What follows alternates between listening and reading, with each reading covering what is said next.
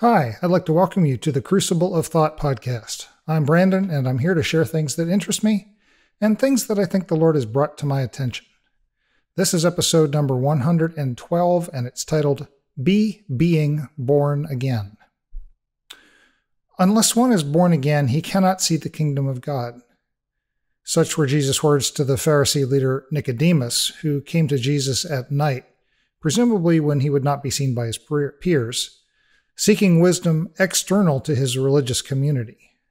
This particular exchange is captured in John 3:3 as part of the same discussion between Jesus and Nicodemus as the far more famous John 3:16. I've always read "see the kingdom of God" as Jesus saying, without this born-again concept, it's impossible to recognize the kingdom of God. But the word translated here, to see, also has a sense of experiencing or becoming personally acquainted with something. It's much deeper than just intellectual observation. From this, I have the sense that Jesus wasn't saying that to be born again enables one to recognize the kingdom, as much as he was saying that being born again enables one to experience and to be a part of the kingdom. And it feels like that lines up with other statements by Jesus that the kingdom was already in his listeners' midst, that it had already arrived, and that they needed to and were able to partake of it by his ministry. When I was a younger Christian, I thought about being born again primarily as a matter of the conversion of my soul into something eternal, or perhaps something eternally acceptable to God, and thus fated to abide in God's presence eternally after my body's death. That the born-again term was near and dear to me shouldn't be surprising. It really exploded into American consciousness in the late 1970s with the Watergate conspirator Chuck Colson's book, Born Again, and Jimmy Carter and then Ronald Reagan publicly claiming the term in a bid to appeal to evangelical Christian voters. Being born about a decade before, this term became popular right as I was coming into my own as a young Christian and attending an evangelical church, and wanting to differentiate myself to my peers. But it occurred to me that what I've been experiencing for the last few years, what I've frequently referred to as deconstruction or reconstruction, is instead very tangibly being born again right now. In this season, many things about me are being changed and adjusted and rebooted. How I think about God, how I think about the Bible, how I think about others, how I think about my nation and the world, how I treat other people, how I serve the poor and the needy and the oppressed. So not just my thoughts, but my deeds as well. As something of an aside, but directly touching on this thoughts-deeds topic, the passage of John 3:16 through 18 is often used by evangelicals to argue that salvation is a function of right belief. For God so loved the world that he gave his only begotten Son, that whoever believes in him shall not perish but have eternal life. For God did not send the Son into the world to judge the world, but that the world might be saved through him. He who believes in him is not judged. He who does not believe has been judged already, because he has not believed in the name of the only begotten Son of God. Believe, believe, believe. Lots of thought words.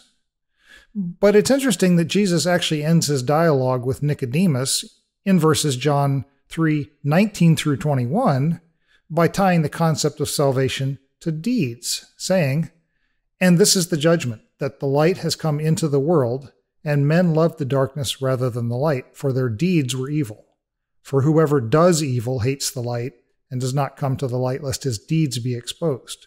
But he who practices the truth comes to the light, so that his deeds may be manifested as having been done by God."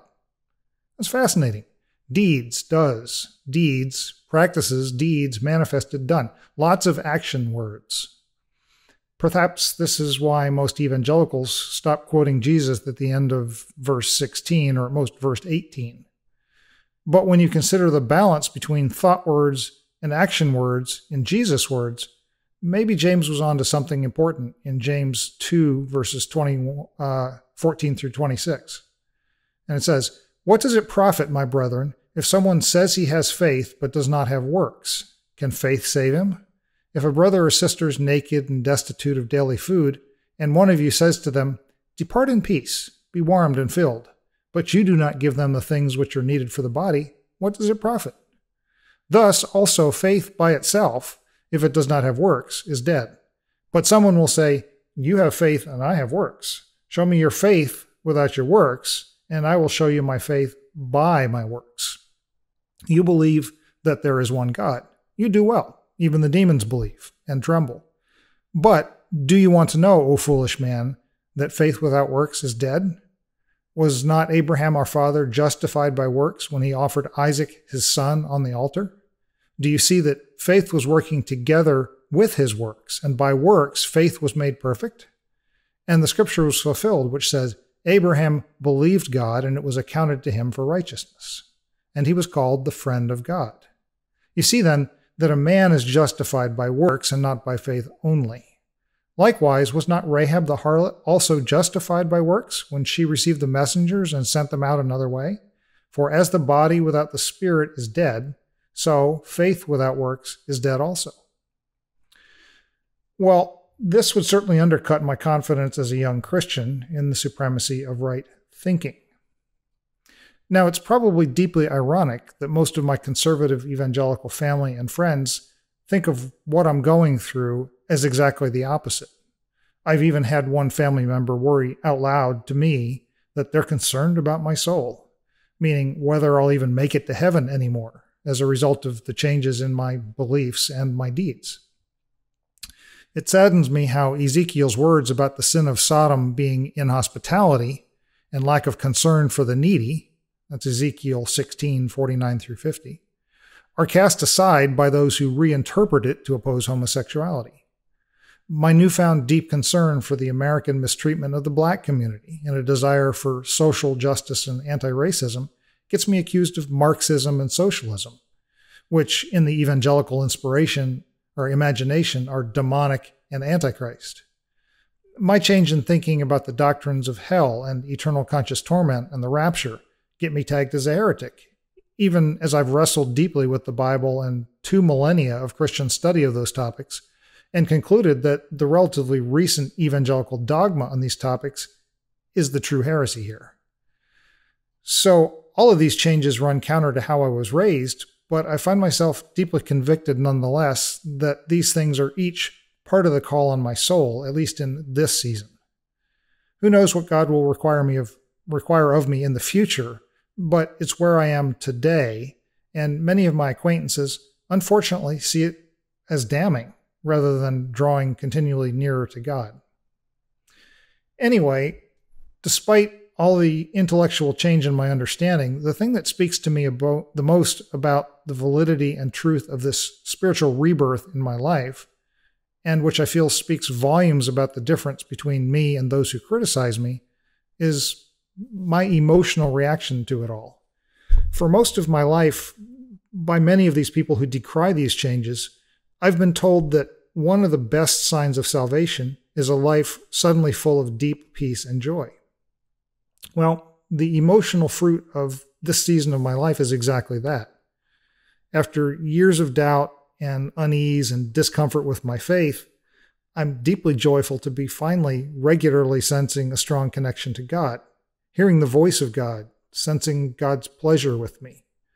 And despite the chaos around me and a great many things changing from what I wish would happen, I'm peaceful about my situation and what will be coming. True, there's been plenty of emotional upheaval as I've struggled with repenting of decades of wrong thinking and repentant sorrow over how I mistreated people and led others into harm or into harmful treatment of others. But the abiding undercurrent in my heart these days is joy and peace. And perhaps even more than my own reaction, one thing that speaks to me of the truth of this change in my own emotions is considering what I see in those who resist such changes. So many of them just manifest a state of angst, of fear of the changes, of hatred of those who are other, of selfish preservation of their own situation and belongings, of a heart of violence against those of different beliefs and persuasions, of a desire to retreat into walled doctrinal and social forts that exclude others. I don't know what's truly going on in their hearts, but from the outside, it doesn't look much like the fruit of the Spirit. So, to summarize, when I think back over the last couple years and what has happened to and inside of me, it really does feel like what I always understood being born again should be. I always thought of myself as already born again based on my younger experiences, and I have no doubt in the reality of my former relationship with God through Jesus.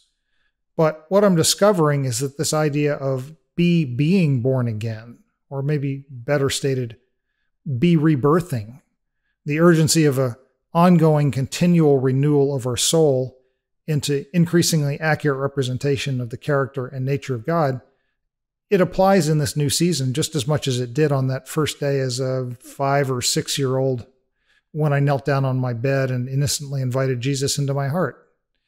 It's just as powerful as the renewal of my faith in college as I recommitted myself to pursuing God. This new season of my life is infinitely more complex and more mature than either of those seasons, but I believe it's just as real as those former conversion experiences were to me. So there you have it. In the last couple of years, as I left evangelicalism, I have to conclude that I have truly been born again, and I'm seeing the kingdom of God in a new light, and nobody can take that away from me, no matter how much it offends their own sensibilities. I hope this has been helpful. If you have comments or questions, or if you just want to share your own story, I'd love to discuss it with you. Drop me a comment here or on my social media feeds. Be blessed, and we'll talk again soon.